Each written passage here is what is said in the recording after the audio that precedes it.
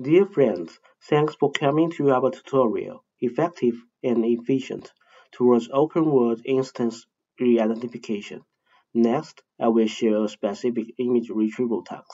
Well, we set certain persons as the retrieval targets. My name is Zheng Wang, a JSPS fellowship researcher working at National Institute of Informatics, Japan.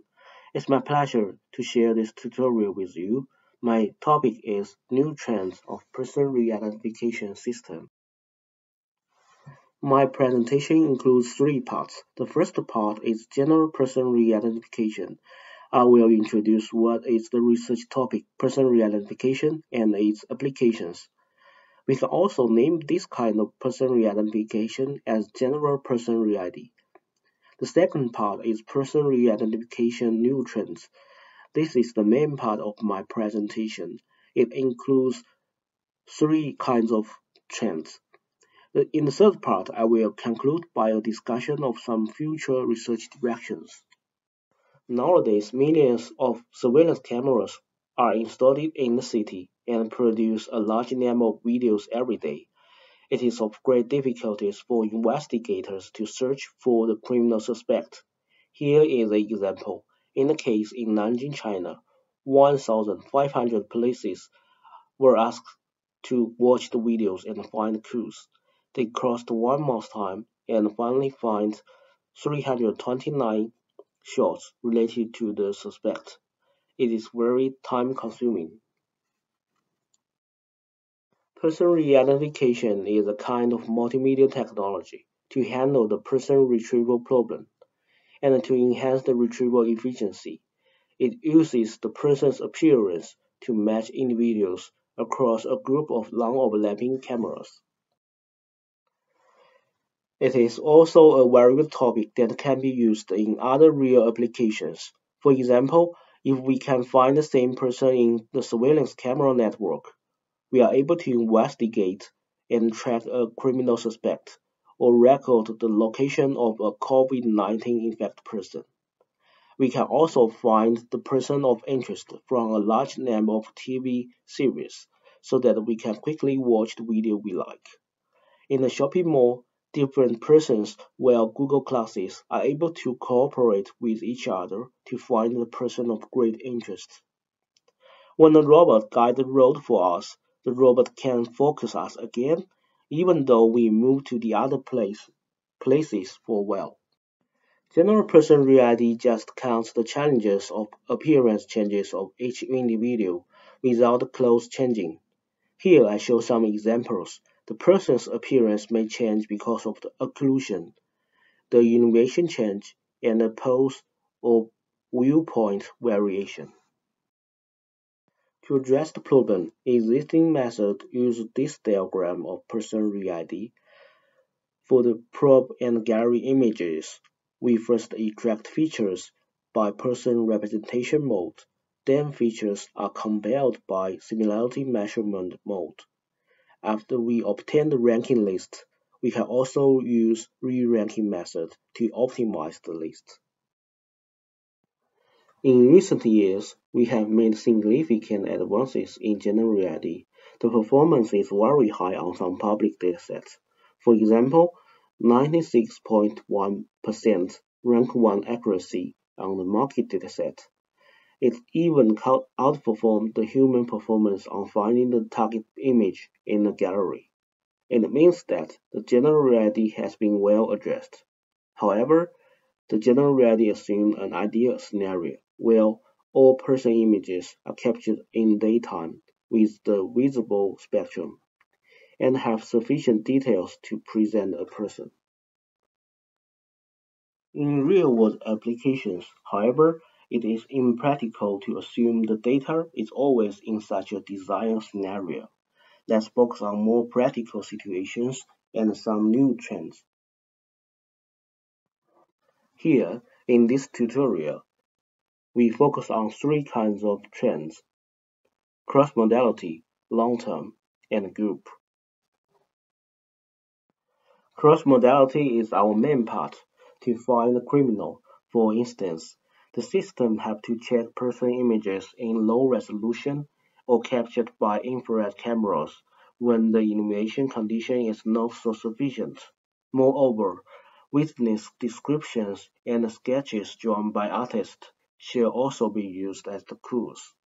To improve the practical ability of the reality system, we should make more efforts to bridge the gap between different camera settings, such as low and high resolution images, and different devices such as infrared and visible light images, and the reproduction of human memory and the detect recording by a camera, such as sketch and text description and digital images. To our knowledge, there are few surveys in person reality field. Paper 10 explored the reality applications built on the gain sequence, which is a special and different focus. Paper 11 focused on the general reality and made a multi-dimensional overview. Paper 12 provided a systematic evaluation with different features and metrics.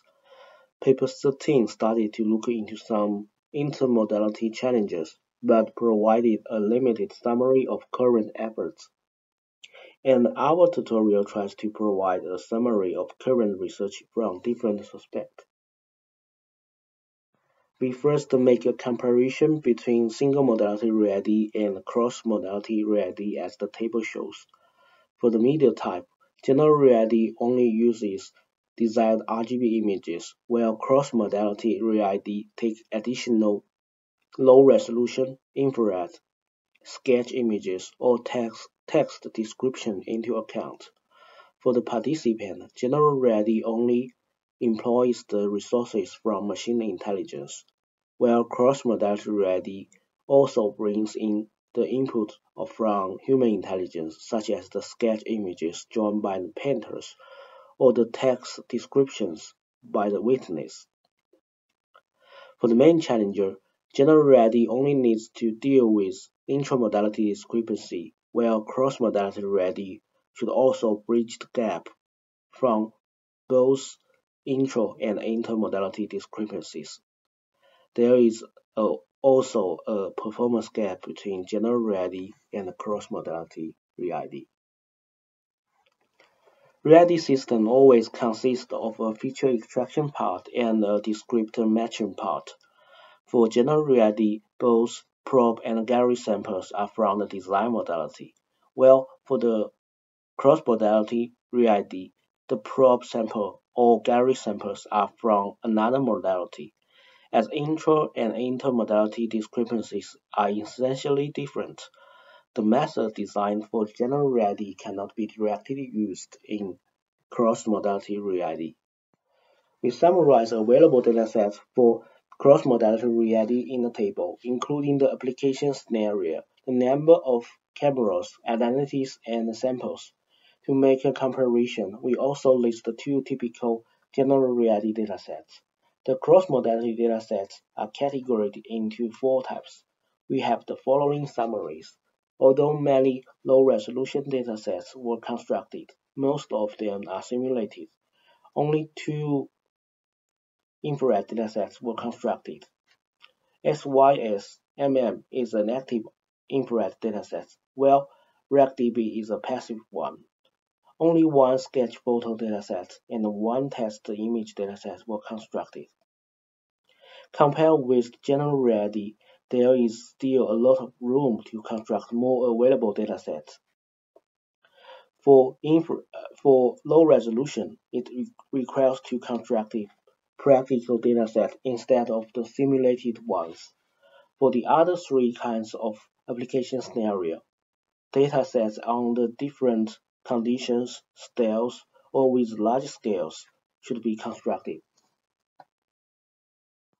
At first, we focus on the low resolution to high resolution discrepancy.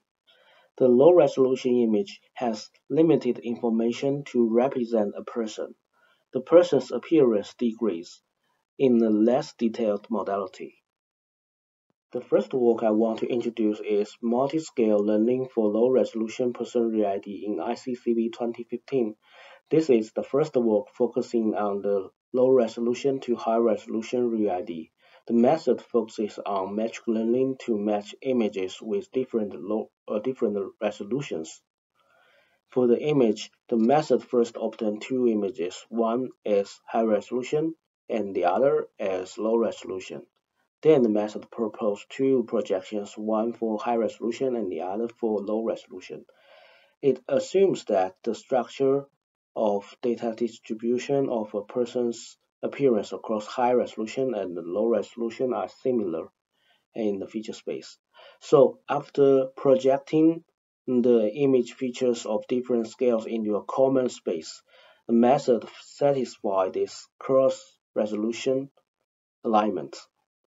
Here, they propose a heterogeneous class mean discrepancy as the objective.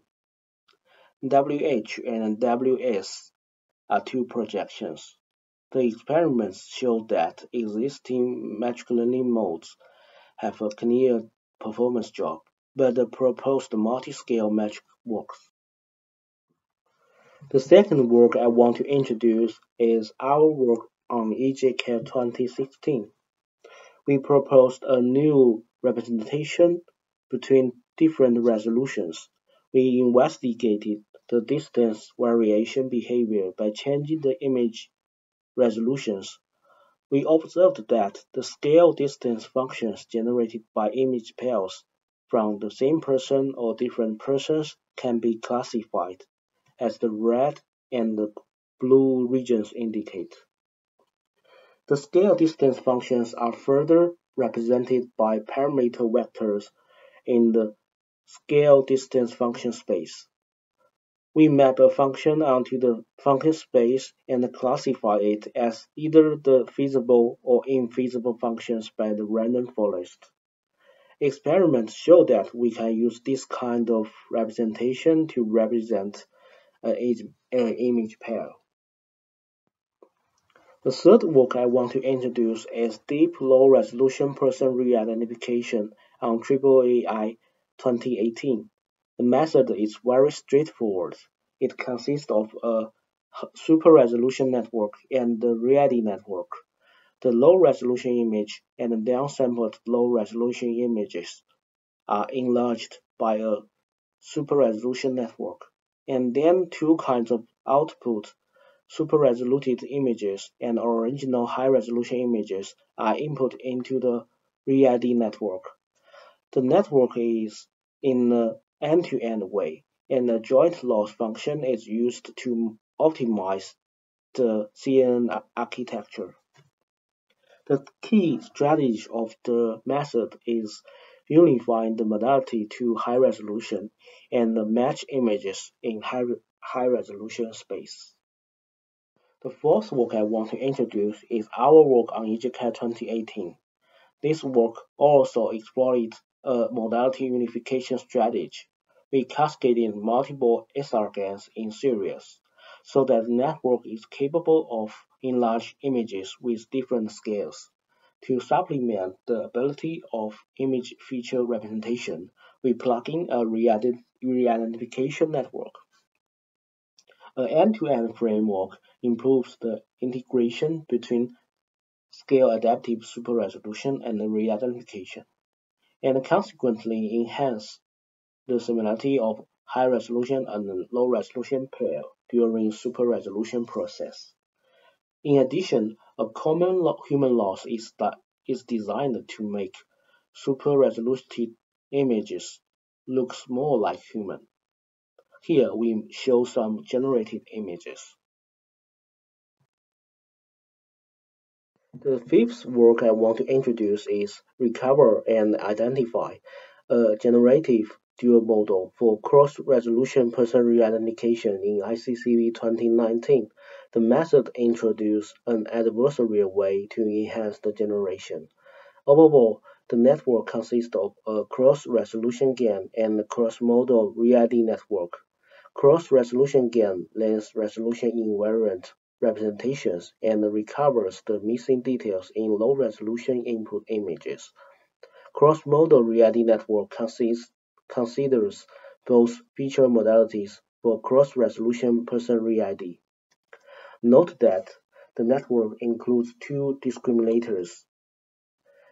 The feature discriminator DF takes the feature FH and FL as the input to determine whether they are from high resolution or low resolution images, XH or XL. The image discriminator DI takes the recovered high-resolution images and the original high-resolution ground truth images as input to distinguish whether the input images are real or fake. The sixth work I want to introduce is Inter-task Association for Cross-Resolution Person Re-identification in CUPR 2020. The method above combines super-resolution mode and the Re-ID mode together.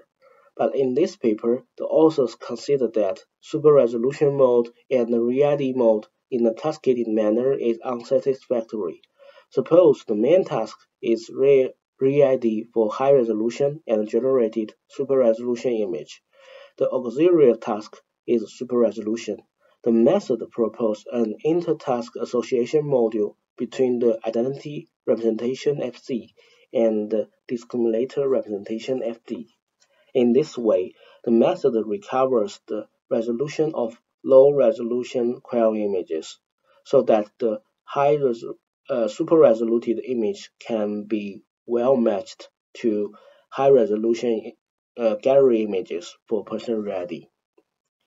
We will combine this low-resolution to high-resolution related methods later in the discussion part. Next, let's focus on the infrared to RGB discrepancy.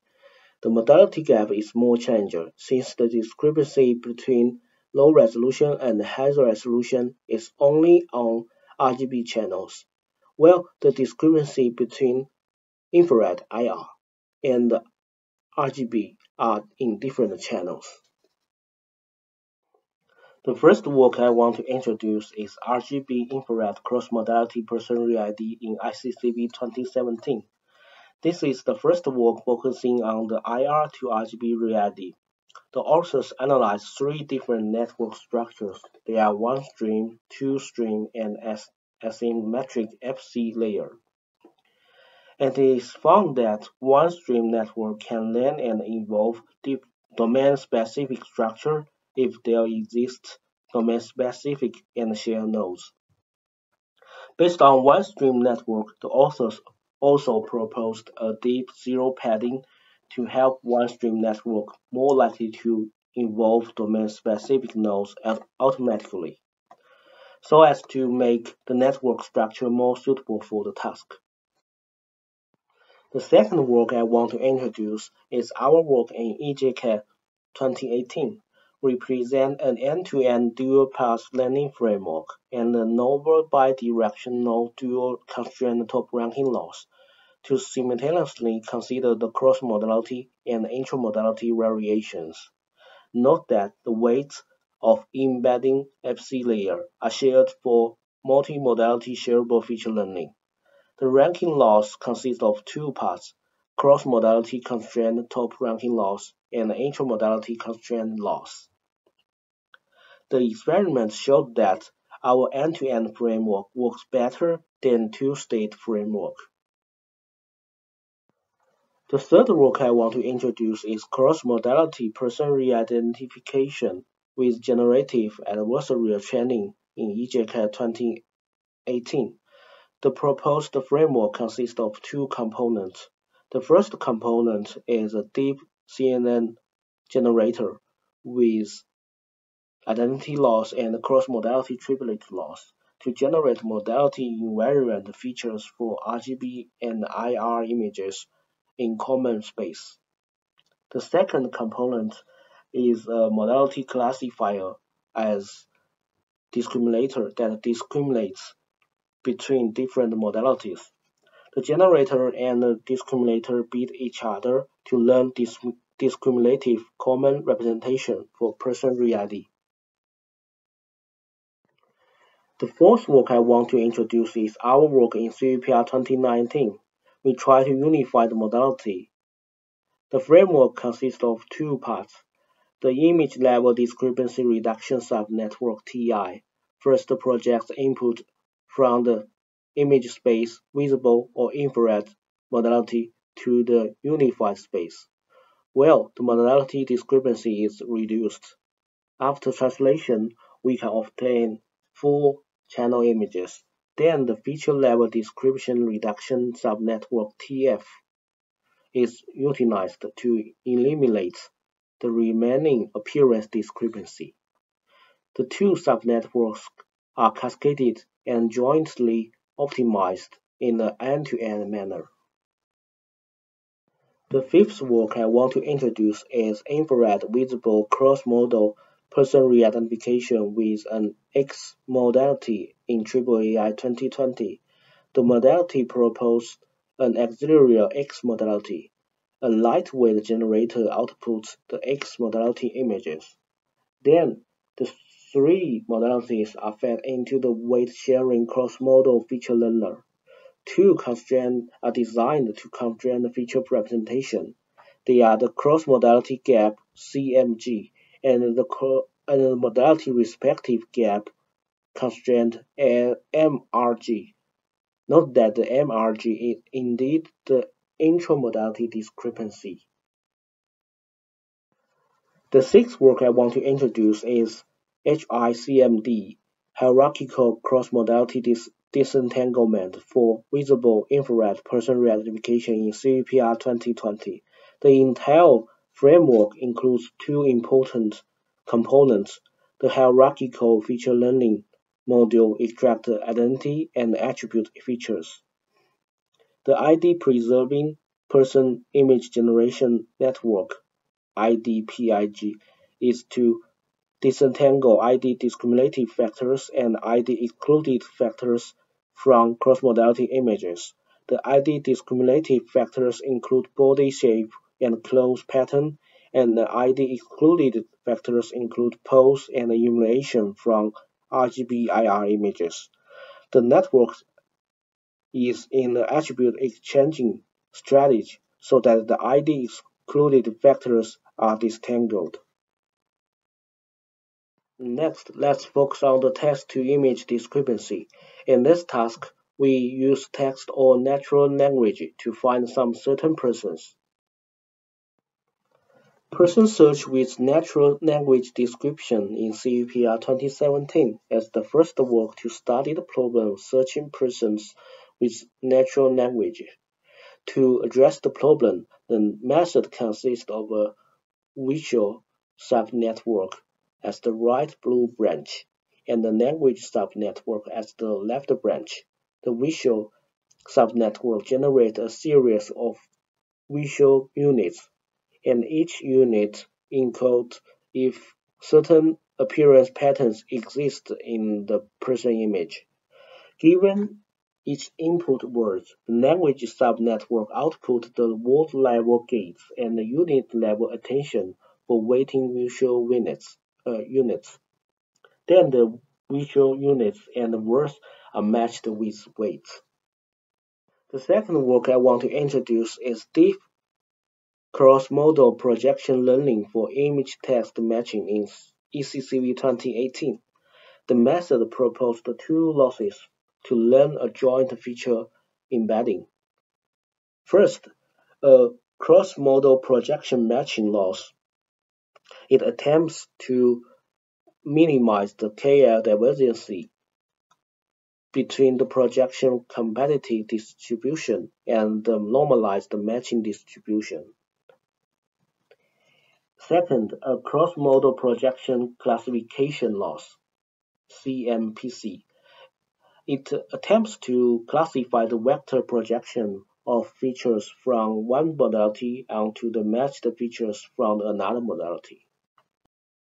As for the cross-modality re-ID, let's finally focus on the sketch-to-photo discrepancy. This is only one representative work in this direction, cross-domain adversarial feature learning for sketch re-ID in ACM Multimedia 2018. The network has two feature generators for sketches and photos respectively. Then two features are fed into a domain discriminator. The losses output by the domain discriminator are two opposite objectives. Meanwhile, two intramodality classifiers are trained for person label classification, and the pairwise verification network is introduced to judge whether they are the same person or not. Considering few works in this direction, we would like to contribute a new dataset. Existing datasets such as PKU sketch have several limitations such as small scale, one sketch per identity, uniform and strict style. Towards a real application, our idea of the proposed dataset is featured in three aspects. One is large scale, two is multi-style. Sketches are drawn by multiple artists with different painting style and observations. Three is semi-professionals. Our dataset collects sketches from semi-professionals who know how to draw, but not trained for forensic, so that the applications are less restricted. We hope to release the dataset soon and benefit the community. Here we would like to have a small discussion for the cross-modality re-ID. Most of the methods selected a deep learning framework. It is probably because all the heterogeneous application scenarios are raised in recent years, and deep learning methods are in their high-speed developing period. In general, deep learning methods are good at learning shared feature and classification. When a significant amount of training samples are available. And we can also find that different methods have different focus. To fill the gaps between the desired modality and other cross modalities, some methods try to learn a metric, others attempt to learn shared features, and there are also some methods try to unify the modality on the data level. In the slide above, I have made a mark to indicate their focus. As can be seen, the existing researches in each application scenario still have limitations. For the low-resolution application scenario, recent works have mainly evaluated on the simulated dataset. For the sketch application scenario, only one method touched this direction, due to the hardness of building a benchmark. So we are trying to connect a new dataset for this direction. As described above, in our opinion, representative method can be categorized into three kinds of learning pipeline. The features show the diagram of each learning pipeline. Pipeline A employs the magic learning method to learn how to match the features from separate representation learning modes, and the representation learning modes are trained separately with single modality data samples. Pipeline B focuses on learning shared feature modes of different modalities, and training data come from both modalities. Pipeline C pays attention to generate the unified modality samples, for example using super-resolution method to generate high-resolution images from low-resolution images, or using some images generation method to generate infrared images from RGB images, also generates RGB images from infrared images. This table compares representative method we introduced above.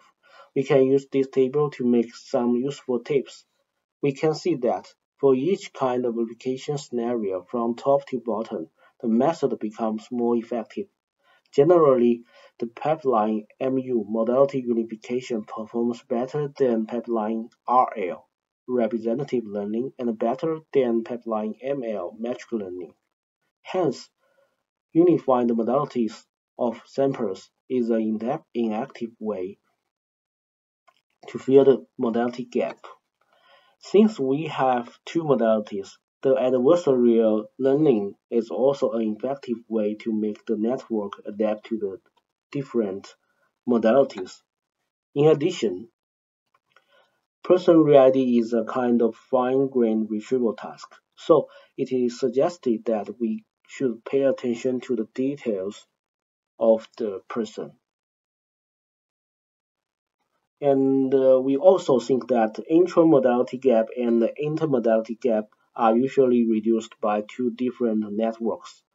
It is better to make a connection to let them benefit each other. Next, let's look at the trend of long term. General reality approaches assume that person images are captured under relatively similar illumination conditions. In real applications, long-term person retrieval is common, and person images are often captured under different illumination conditions at different times across a day. In this situation, the performance of general reality modes often degrades dramatically. We raise this new and practical task in Innovation Adaptive Person Re-Identification on the Journal of IEEE Transactions on Multimedia. The red picture provides illumination analysis of related datasets. The top two pictures show the illumination distribution of market and Duke datasets. We can find that the images were captured around 1 and 2 hours respectively, and their illumination do not change too much from the mean value 100.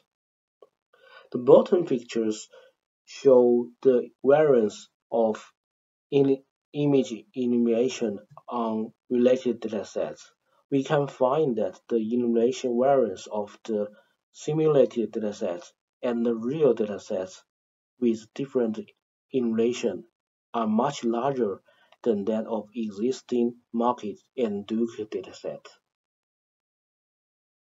We proposed a novel illumination identity disentanglement network, which disappears the illumination information away from a person's appearance. The method achieves great performance improvement on our two datasets. We also evaluate our method on some real images, and it is capable of elevating the effect of illumination discrepancy. The disentanglement network is based on a very simple backbone. The network is easy to follow. Extensive experiments prove that the network is robust in long-term person re-identification applications.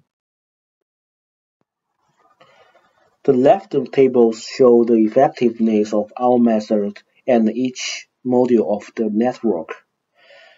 To see its effectiveness on different conditions, we also synthesize images with different global illumination change, local illumination change, and also construct a real dataset.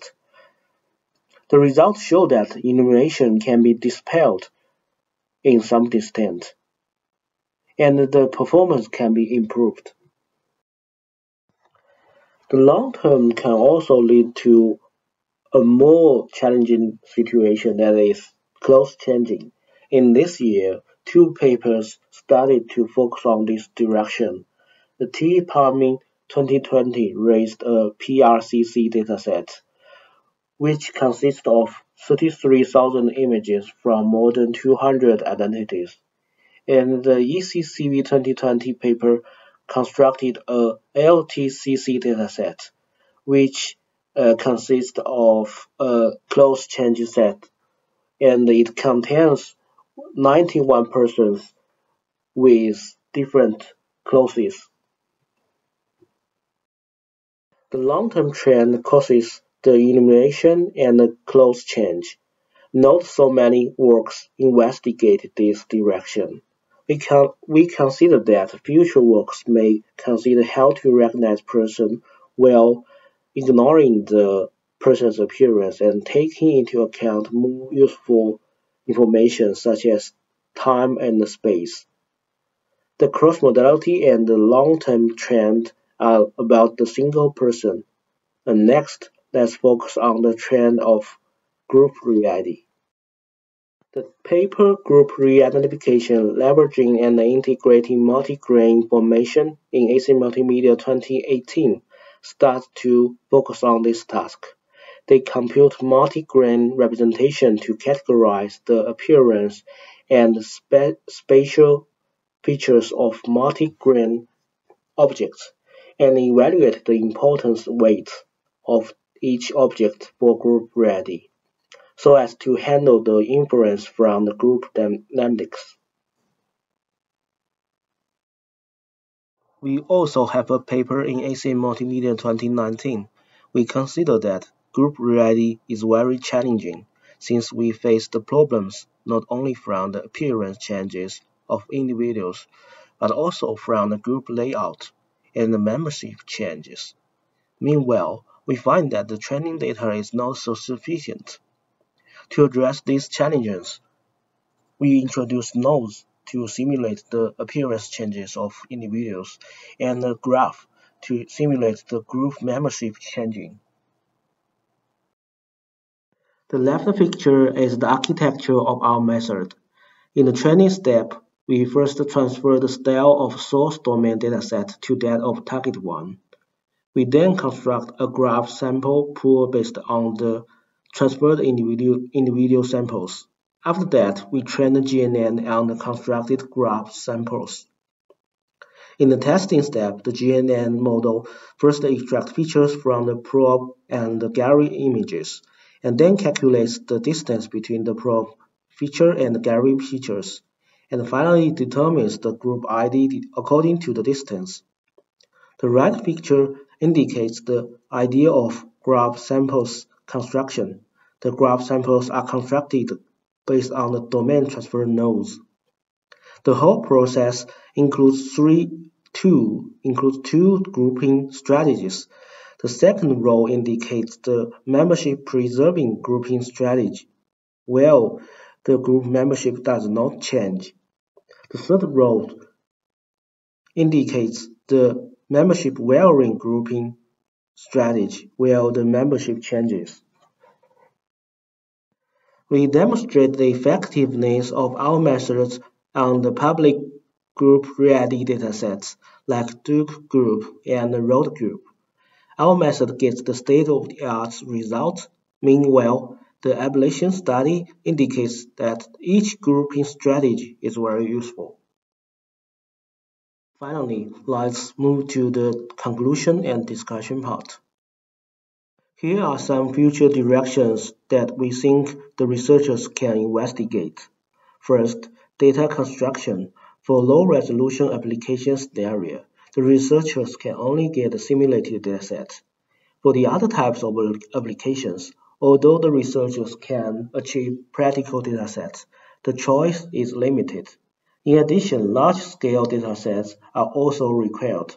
It is somehow urgent for us to build new datasets and push forward this new trend. On the other hand, generating more realistic datasets like Paper 5 is also a good way to make one step forward. Second, taking advantages of general reality datasets and methods. There are sufficient datasets and methods in general reality.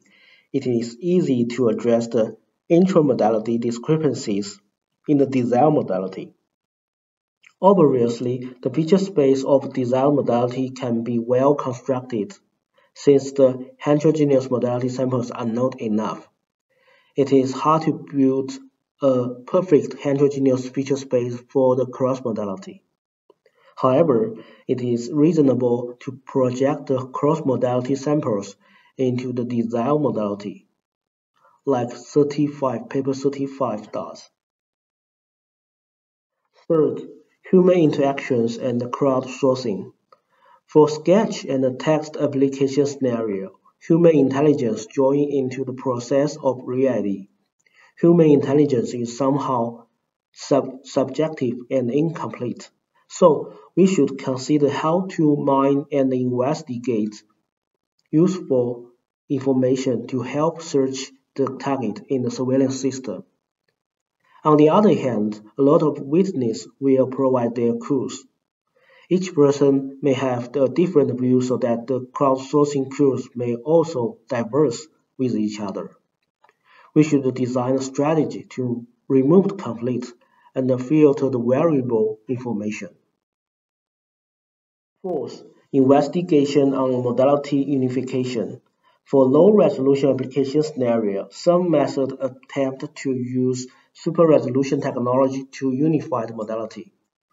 For infrared application scenario, with the help of cyclogen, one works not only transfer the image from the infrared modality to the RGB modality, but also transfer the image from the RGB modality to the infrared modality. However, for the text and sketch application scenarios, no work has investigated to unify the modality.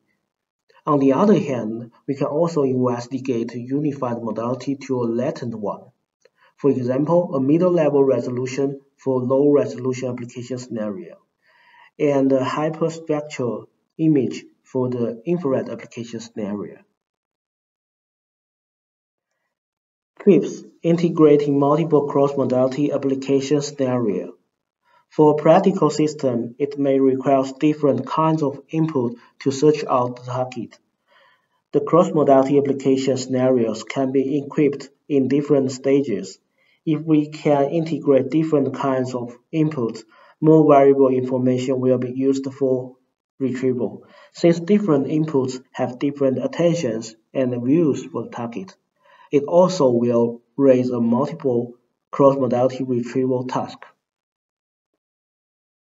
Six, considering the privacy issue, it is fine to conduct academic research on public datasets, but with the leak of personal image data, privacy concerns are raising nowadays when algorithms need to be applied to practical applications.